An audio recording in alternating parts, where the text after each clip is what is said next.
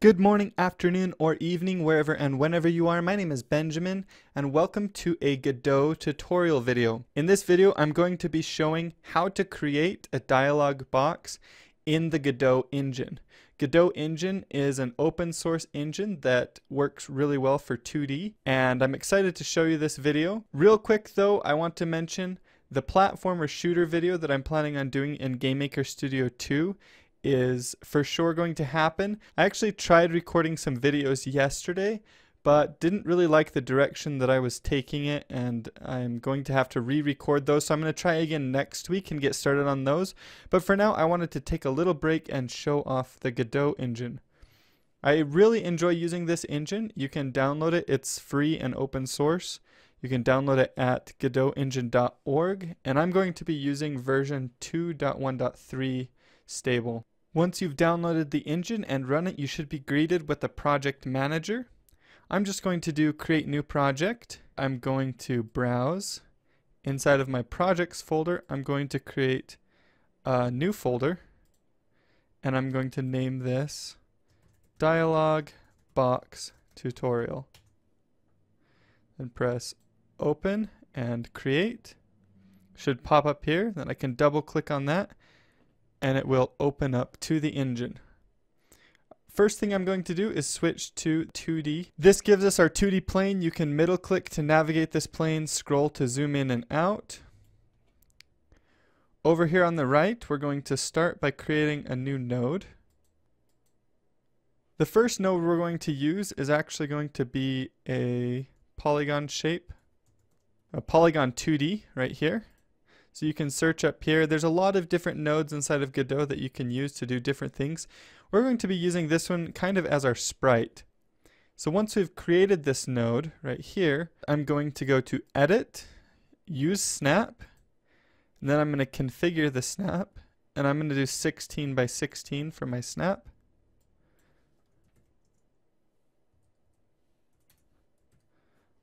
Close. And then I'm going to do show grid, and that should show the snap.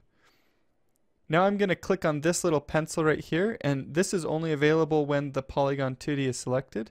Click on that, and I can actually draw what I want to be my dialog box.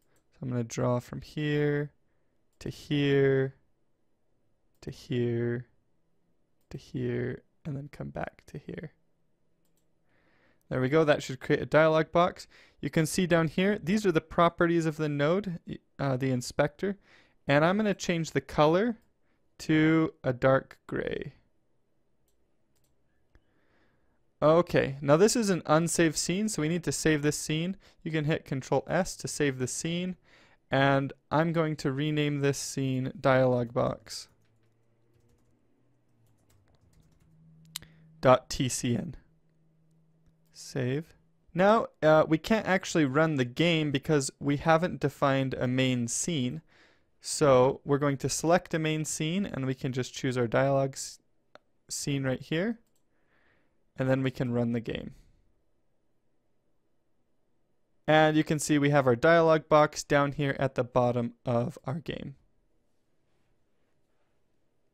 Now we're going to select this node, and we're going to create a child node. This is what's going to hold the dialog. We're going to use a rich text label. And I'm going to move this down and put it right here. Drag it across. And that should get us, pull this down a little bit so it snaps to the edge. And you can see I'm using the grid to snap this inside of our polygon 2D. Now they're actually connected together, so if we move the polygon 2D, it will automatically move the rich text label as well, because the rich text label is a child of the polygon 2D. Now come into the rich text label, and we're going to make some changes to the properties of the node. First of all, we want to enable it. And then the BB code right here actually contains what is inside of the dialog box. So if we click on this, it will open up a text editor, and we can add information to this. So we can say Hello. Welcome to my dialog box tutorial. Press close and you can see now we have this dialog down here. We can run the game and see that dialog showing inside of our dialog box. So that's cool. We already have working dialog, but this isn't really the best way to go about this, and we want to do some fancier things with how this works. So I'm going to actually set our BB code right here. I'm just going to delete this so there's nothing there. And then I'm going to add a script to our rich text label. So I'm going to right click on it and do attach script. Now we need to create a path for this script, and I'm just going to name it dialog box.gd and press create, and it will open up a script editor right here. I'm going to put a comment right here, dialog box gd, which is the name of the script, so I know which script that I'm using, because I like to hide this over here. Just drag this over so I have more room. Now this script extends rich text label, which just means it inherits from that the base script for that node. The ready function is the function that is called right when the node enters the scene of our game, and we're actually going to be using the ready function. But first let's create some variables. So we're going to do var dialog equals, and this is going to be an array. And inside this array I'm just going to put some text. The very first text is, hey, my name is Benjamin. We'll just have that be the first text. And then we're going to create another variable, var page, which is the page that we're currently on. And I'm going to set that to 0. Inside of our ready function, inside of GD script, which is the scripting language that Godot uses, it doesn't use brackets like GameMaker does. It uses a colon and then a tab. And so you know that this is inside of this function because it's tabbed over, and that's really important. So we're going to do set BB code dialog page.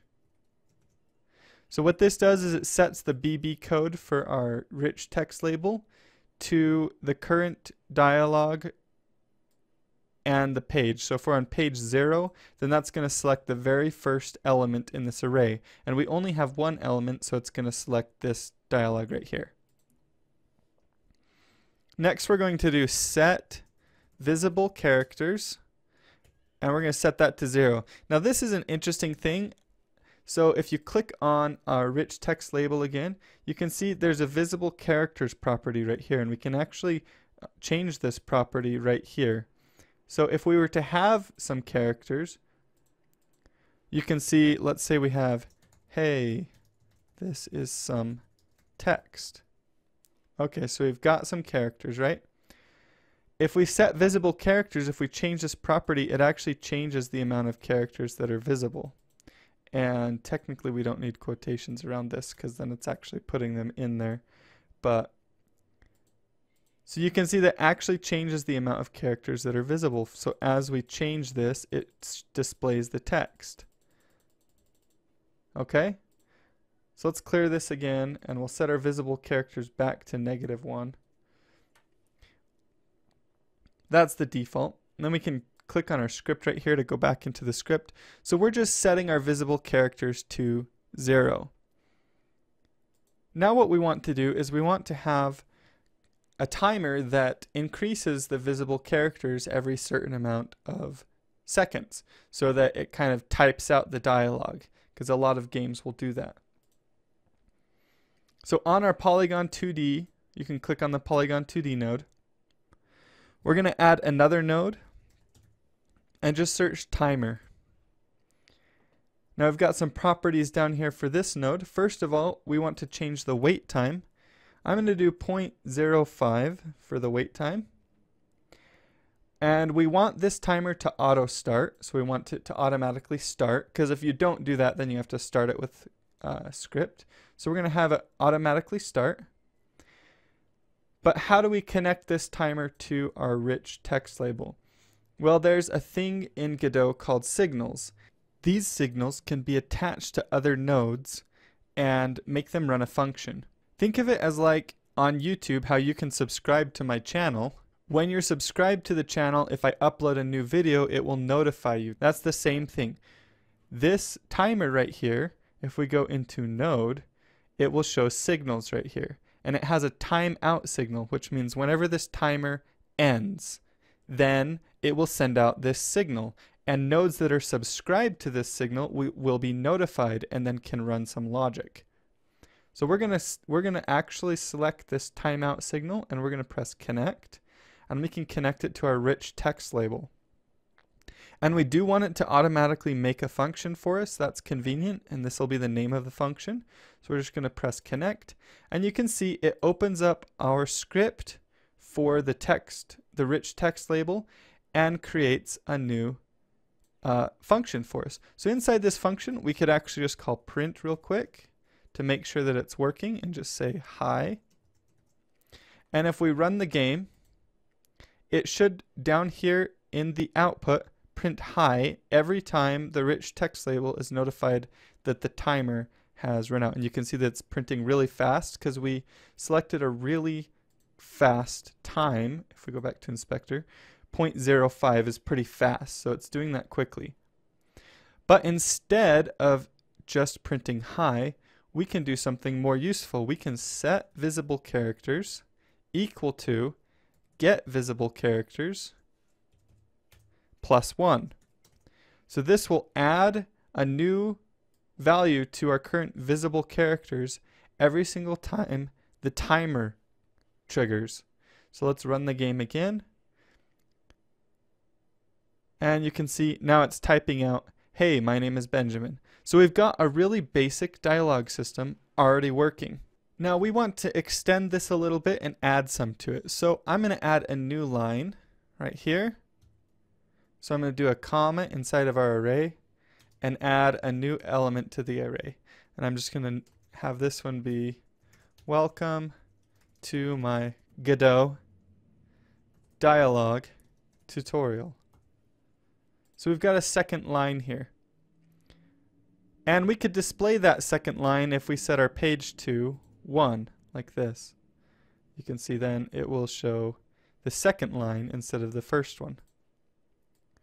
But what we want to do is allow the player to give some sort of input that makes our dialogue go to the second line. So what we're going to say is, in order to get input from the player, you have to enable input on this node.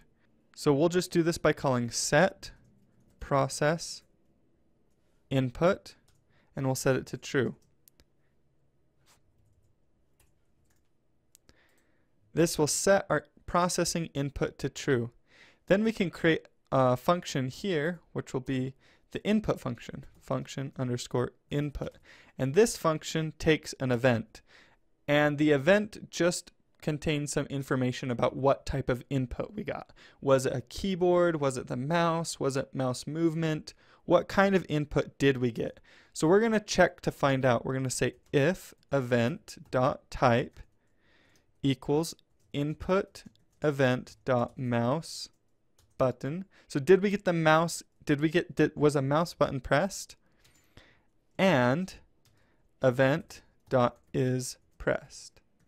So we're going to say, okay, was a mouse button pressed? And was our input a mouse button, and was it pressed? So like click down, not held down.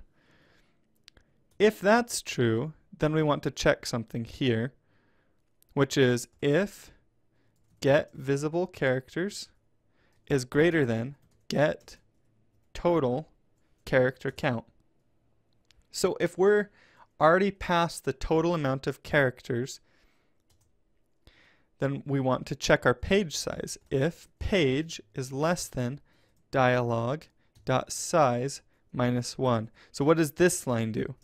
Well, this line checks to see if our page number is still less than the total amount of pages possible. So we're getting this array's size the size of the array, minus 1. So that will give us the total amount possible. Currently there's 0, this is the 0th index, and this is the first index. So this value will be 1. So if our page is still less than 1, then we can add to the page. Page plus equals 1. Now, just adding to the page won't do anything because we need to actually update the dialog right here, the BB code. So we're going to say set BB code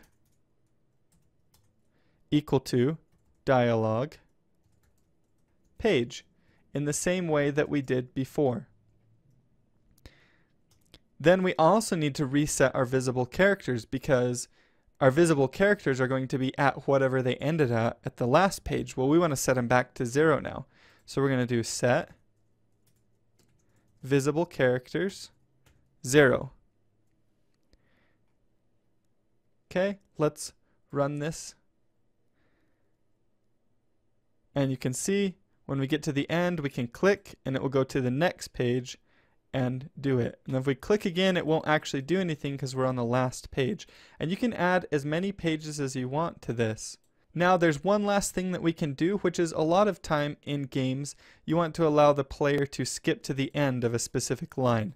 So as it's typing through, if it's a long line and they can read faster than it's typing, they just click and it will skip to the end. So we're going to do that as well. So what we need to do is we need to get the else for this. So this says if we're already to the end of our visible characters, then allow us to go to the next page. Well, if we're not to the end of our visible characters, so we can do else right here. See, this else lines up with this if. We can do something else, which is set visible characters to get total character count. Then when we run the game, it allows us to skip to the end of the dialog if we click, and then click again to go to the next one. Now you can change this input to be whatever kind of input you actually need for your game, whether it's pressing the X button on an Xbox controller or whatever that is. And there's different ways to set that up in Godot. I'm not actually going to cover those in this video, but this should get you the general idea, the very basics of how to set up your own dialogue system in Godot. I'm going to have a link to the source in the description. Thank you guys so much for watching this video. I really appreciate it. If you feel like you learned something and enjoyed it, be sure and like the video and subscribe, and I will talk to you guys later.